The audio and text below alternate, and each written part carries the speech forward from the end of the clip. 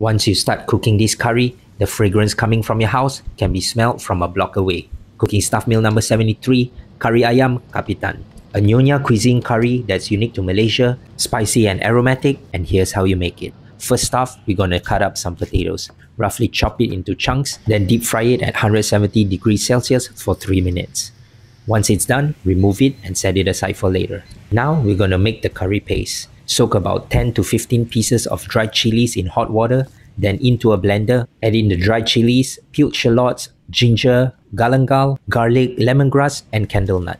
Together with some water, blitz it, then add in turmeric powder and belacan powder. You can also use fresh belacan which you've roasted, but this belacan powder is less hassle and it works just fine.